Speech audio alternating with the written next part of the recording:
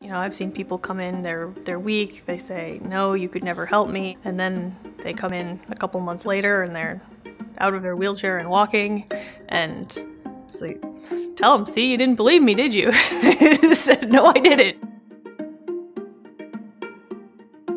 My name is Heather Kistka and I'm a neurosurgeon at Beacon. I remember coming home from school when I was in elementary school and telling my mom that that's what I was going to be when I grew up, and she said, okay, well, study real hard. Parts of it that I enjoy are really the teaching and dealing with the patients. People do much better when they understand what's going on. And so that's kind of one of my primary goals, is I don't want to do surgery on anybody if they don't understand what I'm doing it for. I'm from Green Bay, Wisconsin, so it's a requirement that I'm a Packers fan.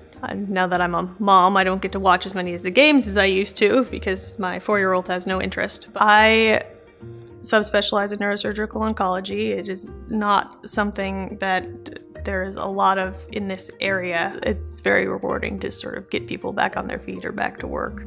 I like solving problems, and that's kind of what medicine is all about, and especially dealing with the nervous system. People come in with a problem, whether it's pain or weakness or numbness or, you know, something that's really interfering with their life.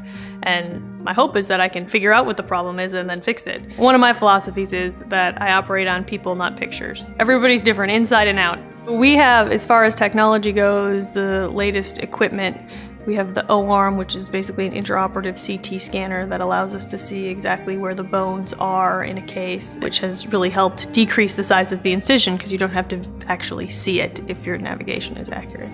The idea is to get them up and moving around very soon after surgery, even the night of. I have people come in and say, I wish I would have done this sooner. I think it's really a privilege, if I sit down and think about it, that you can have a huge impact on actually saving people's lives. That's what keeps me going.